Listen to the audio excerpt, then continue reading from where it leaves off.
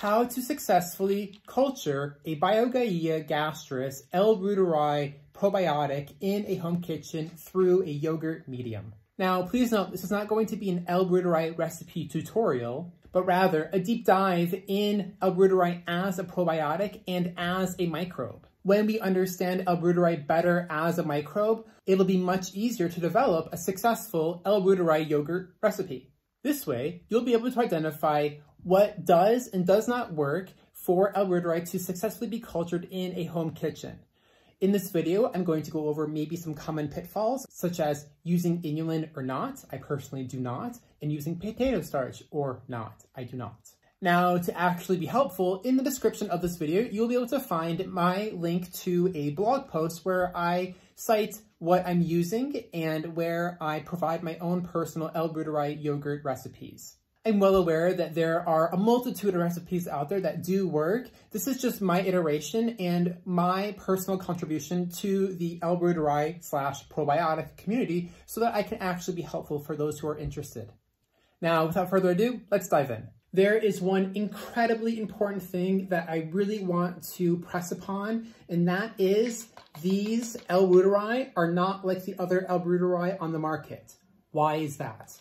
The BioGaia, in the ingredients, you're going to see L. reuteri DSM 17938. You're also going to see L. reuteri ATCC PTA 6475. What does that mean? The ATCC PTA stands for American Type Culture Collection, which is a business that holds cultures. And then the PTA is a patent transfer accession, AKA the L. reuteri here is patented. You cannot find any other type of supplement that contains this specific strain of L. reuteri. Full stop, no exceptions, it's patented. When you go into the other one, the DSM, that is the German equivalent of the American Type Culture Collection. And so what that means is that both of these are patented L. reuteri strains. How does that happen? What they do is they take a classic L. reuteri, so the form L. reuteri DSM 17938 is derived from L. reuteri ATCC 55730, but they removed the antibiotic resistant gene, which means that this L. reuteri, this specific patented strain, makes it so that it survives the acidity in the stomach and it makes it all the way to the gut microbiome. What that means essentially is that this is a more robust and will be a more effective type of probiotic to use in a nutritional protocol for any reason that you're using this. Furthermore, and kind of unfortunately, but logically, because this is a patent, they're not going to just give you all of their information on what they did regarding these microbes. They are going to have its private information, which means it's not public domain. Which means that when we go into BacDive and we start to look at the physiological preferences of these bacteria, we will not be able to find the information for this specific strain because that is patent, secret, confidential information. What we can do is that we can look up the species of this L. reuteri and we can make inferences as to what will work. When you look up the name and taxonomic classification of a microbe, usually the farther down you get, the more specific you get in the type of temperature, oxygen, and food source preferences. So if you look at a certain probiotics or a microbes genus or species, you can get generally a very good idea of what this bacteria is going to prefer as we go to culture it in our home kitchen. All right, so let me show you how I would go about doing this. So first, I would go to BacDive and I would look up reuteri. I would click on the first one, and then we're going to get a list of hits. In these hits, you're going to get more or less information. The more information, the better, because it's going to help you make correct decisions, and it's going to give you more information as to how it would be better to multiply and have this strain in your home kitchen. So here, compared to the other ones, we have more strain numbers and we have just more information. And so that one can be really helpful. If you go further down, you'll see other ones that have a green check as well, but these are subspecies, so they're not actually going to be as helpful. And then maybe you don't know where it's coming from, so we're going to go somewhere that is a little bit more general. So let's click on this one. And what we can see is that this L. reuteri strain is from the intestine of an adult. And so that is really reassuring because we are adults here, we are human, and we're not pigs, we're not, any other kind of like lab animal that they may have used. We know that this bacteria, this approach is going to work in the human body. And so that one all by itself is a really good factor to take in. So when we go down, species, L. reuteri, and then we are going to look at culture and growth conditions. You're going to see the mediums that they use, and you're going to see the temperature ranges that the microbe prefers. So when you go here, you can see that the microbe did grow at 37 degrees Celsius, and there are multiple statements saying that it did grow in that temperature. It did not grow in 10, 15, or 22. What that means is that if you try to ferment this at room temperature, it will not grow. Straight up, it will not grow. But, so let's talk about that real quick. If I am trying to have a gut microbe, I am a human being, I am alive, it is warm, I am warm, I'm not dead, I'm 37 degrees Celsius, and my gut is an anaerobic environment. It has no oxygen in it, and so it is closed, it is dark, and it is 37 degrees Celsius.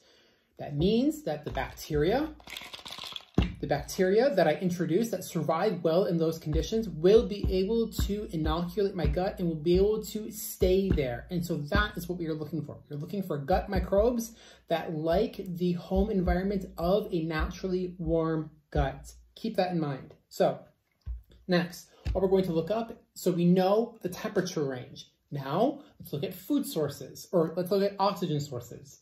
So oxygen tolerance, it says, the first one says anaerobe, so no oxygen. Next one says microaerophil, which means that it likes a very little bit of oxygen.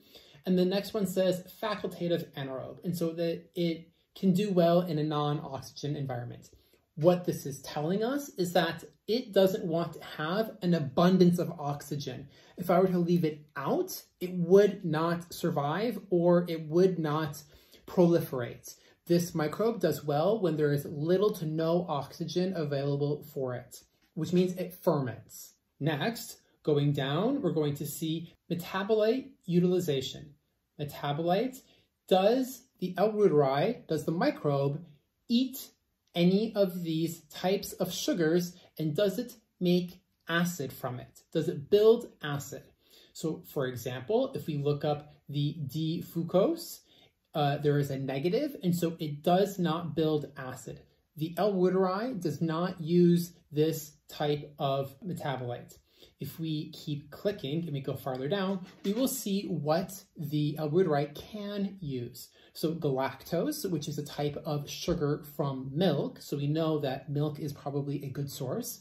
Glucose, there's also a positive, builds acid from, and so glucose plus galactose equals lactose, so good. It means a milk medium would be a good idea.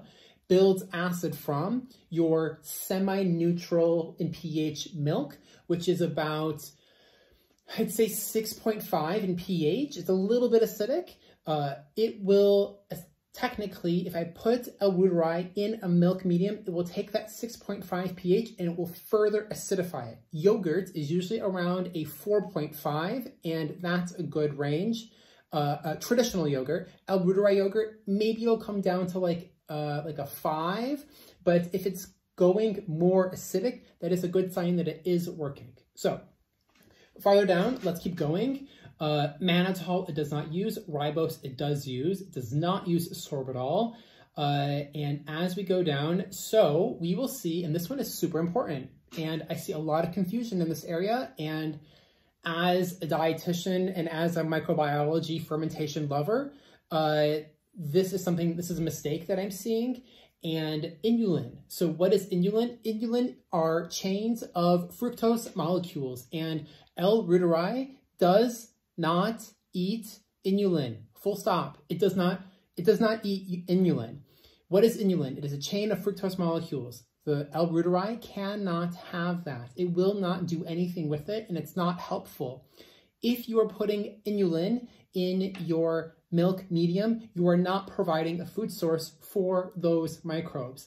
Inulin does help microbes in a general sense.